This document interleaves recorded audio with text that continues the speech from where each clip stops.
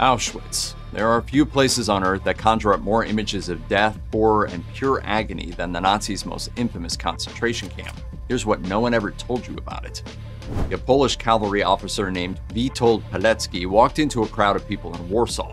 They were being rounded up by German officers in preparation to be sent to Auschwitz, and he went voluntarily as part of the resistance. He smuggled out a series of reports on what was really going on inside the camp. Documents made their way to the outside world in 1940, 1941, and 1942, and after his escape in 1943, he wrote more. The result is an eyewitness account of the horrors, starting with the public execution of some of the camp's Polish prisoners, who were sometimes shot and sometimes left to the elements. Later, Pilecki saw the focus shift to Jewish prisoners, writing, "Over 1,000 a day from the new transports were gassed. The corpses were burnt in the new crematoria." While fighting typhus and surviving beatings, Pilecki organized a resistance network within the camp, in addition to sending messages. The first message read, "Bomb Auschwitz." Pilecki escaped in 1943 and lived to see the end of the war and the liberation of the camp, but his commitment to the idea of a free and independent Poland was seen as problematic. In 1947, he was arrested by the communist leadership, tortured, and declared an enemy of the state. He was executed the following year. According to the United States Holocaust Memorial Museum, around 23,000 Roma were sent to Auschwitz, and 21,000 died there, but they were also part of an insanely brave rebellion. Most Roma were held in a section of Auschwitz called Zigeunerlager, a sort of holding center for entire families. It was established in 1942, and in 1944 it was decided that everyone in the camp was going to be executed, for the simple reason that the space was needed for more prisoners. At the time, there were around 6,000 Roma there. One day, after they were warned that their executions were imminent, around 600 armed themselves with hammers and shovels, barricaded themselves in their barracks, and told the Nazis that if they wanted to take them to the gas chambers, they'd better come in and get them. The date was May 16, 1944. And here's the incredible thing. According to the Council of Europe, they sort of won, at least temporarily. No one died that day, as had been planned. Instead, half the Roma prisoners were transferred to other camps. For the remaining half, the respite was merely a stay of execution. They were sent to the gas chambers a few months later. May 16th is now remembered as Romani Resistance Day for their attempts to stop the Nazis. The Sonderkommando were selected from amongst the healthiest men who were sent to Auschwitz. Some were promised their own survival, while others were told they could protect their families by working for the Nazis. They discovered very quickly that neither promise would be kept. The Sonderkommando were selected because of their strength. Part of their job was to lie to prisoners so they would stay calm while they escorted them to gas chambers. Afterwards, they removed the bodies. They would sort through clothes, collect valuables, extract any gold teeth, and carry the dead to the crematorium. Then, when the ashes began to pile up, they shoveled it into a nearby river. Every few months, a Sonderkommando would be executed and new prisoners took their place. By the time this had happened a few times, people knew what they were in for, so the 12th Sonderkommando decided to take some Nazis with them. Prisoners Rosa Rabata and sisters Esther and Hanka Weitzblum worked at a munitions factory where they, along with some co-conspirators, started smuggling gunpowder to the Sonderkommando. They used this gunpowder and manufactured little hand grenades. On October 7, 1944, Polish prisoners in Crematorium 1 grabbed a particularly sadistic guard and stuffed him in an oven. The workers at the other 3 crematoriums soon joined in. The gunpowder was taken to Crematorium 4. There, in a suicide mission, the Sonderkommando detonated the ovens. The crematorium would never be used again. When the Nazis regained control of the situation, 200 Sonderkommando were immediately executed. Their bodies were disposed of by the 13th Sonderkommando. The women involved were discovered and tortured, but never gave up the names of living conspirators. They were hanged on January 5, 1945. But they were instrumental in saving tens of thousands of Jews who would have been gassed and burned in Crematorium number 4. Whenever new prisoners arrived at Auschwitz, Dr. Joseph Mengele was on the train platform waiting and watching. Among the things he was looking for were identical twins. He demanded to know from my mother if we were twins. And my mother didn't know what to say. She asked if that was good. Records indicate that Mengele experimented on 732 pairs of twins at Auschwitz, although some estimates place the number at around 1,500. Some of his subjects survived, and many later gave testimony about what was done to them. And it's pretty horrible. Some twins remembered being given injections that were supposed to change a person's eye color, while others were deliberately infected with a variety of diseases and substances. twins would be measured and documented, their reactions, sometimes to things like surgery without anesthetic and forced sterilization, would be recorded. Often, one twin would be used as a control subject while the other was experimented on. When that twin died, the other was killed and they were both autopsied, all with one goal in mind: to find new ways to advance the development of Hitler's master race. You'll make twins with German women? That's the goal. Even though the only doctor you may have heard of was Joseph Mengele, he wasn't the only one performing medical experiments at Auschwitz.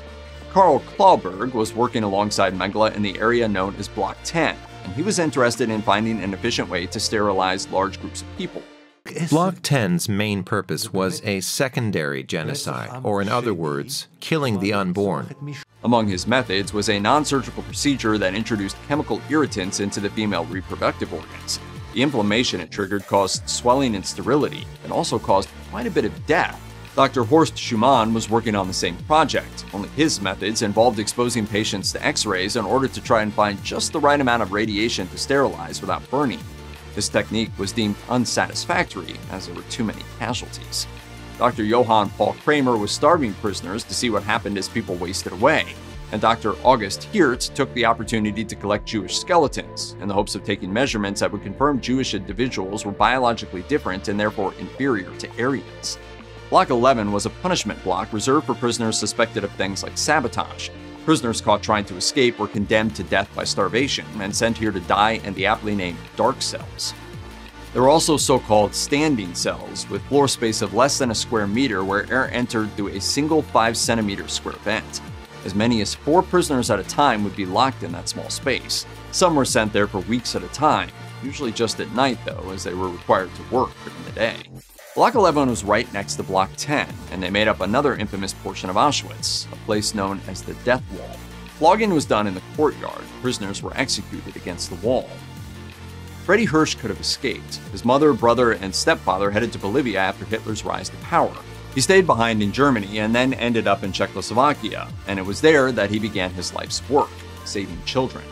Hirsch was charming, and he used his personality to keep the Nazi guards at bay and keep his focus on the children. At first, he worked with the children in Jewish ghettos. He made sure that they had personal hygiene items and that they continued their education and got daily exercise. In 1943, he was caught facilitating communication between Jewish children and Terezin in the outside world. He was sent to Auschwitz. Once there, he established the children's blocks, where kids would spend their days before returning to their parents in the barracks at night. In secret, he oversaw their continuing education and arranged for life-saving measures. Because of Hirsch, roll call was done indoors instead of outside in the rain and snow, and he secured a steady supply of extra food. Packages that came into the camp addressed to people who were already dead were redirected to the children. By the beginning of 1944, he was caring for hundreds. This also coincided with his 6th-month anniversary at Auschwitz. Prisoners chosen for special treatment would be eliminated after 6 months. Hirsch had a few choices: join Auschwitz's underground resistance, lead a revolt, or try and escape. They gave him an hour to decide. When the hour was up, his body was discovered. No one is sure what happened to him. He either took his own life or a Jewish doctor facilitated his passing. Before his death, he appointed 2 successors to make sure his work protecting the children of Auschwitz continued. It's well known that concentration camp prisoners who were healthy enough to work were forced to do so, but it wasn't until fairly recently that another part of the Nazis' forced labor scheme came to light: Heinrich Himmler's reward plan. According to the Ravensbrück Center, Himmler decided female prisoners could be turned into sex workers. There were a few things likely at play here. For one, Himmler believed he could prevent homosexuality by making women available. And secondly, according to Reuters, he thought prisoners would work harder if they were promised a trip to the brothel at the end of the day. At the Auschwitz brothel, 21 women worked at the same time. Some, it was believed, volunteered, while others were escorted there only to realize where they were when their first client was shown in. The women who have spoken about their time working in a Nazi brothel described how they were forced to see as many as 10 men in a span of 2 hours. Some of the men, they said, just wanted to talk to a friendly person. On January 27, 1945, the 60th Army of the 1st Ukrainian Front became the first Allied troops to enter Auschwitz, and the Auschwitz-Birkenau Memorial Museum says that around 7,000 prisoners were waiting for them. First thing we noticed is the target was not aimed at us. They were free, but thousands of others were still in hell. The Nazis knew the Soviet army was coming, so they tried to move around 56,000 prisoners deeper into German territory, where they could still use them as forced laborers. We know it happened, but according to the New York Times, there was so much chaos and confusion that this is one of the least documented aspects of the Holocaust. We do know that only those thought strong enough to survive were taken. Still, it's estimated that around 15,000 people died during the death marches from Auschwitz alone. Some were shot as they passed through villages. After the death march had passed, the dead were collected and given a proper burial. Memorials mark the places where groups were executed, but for many others, nothing remains. When Witold Pilecki escaped and told the outside world what horrors were happening at Auschwitz, he begged the Allies to bomb the camp to put an end to the Nazi genocide. But Auschwitz was never bombed. Why? It's complicated. According to The Guardian, Pilecki wasn't alone. Representatives of the Jewish community also petitioned the US War Department asking them to bomb the camp, but the US declined. They claimed it would require precision bombing that was beyond their capabilities, and that the camp was well beyond the reach of their bombers. They said their air forces were needed elsewhere and that the mission posed too much of a danger to American troops. Isn't this a thing for our Soviet allies anyway? Being much closer to the intended target than us, I mean. According to the Jewish Virtual Library, however, there was another reason: the inevitability of civilian casualties. The question came up again and again, and in 1944 the answer was still no. But what about those who were in the camp? The United States Holocaust Memorial Museum says that some survivors recalled hearing nearby bombs and remembered the hope it gave them, saying, "We were no longer afraid of death. At any rate, not of that death. Every bomb that exploded filled us with joy."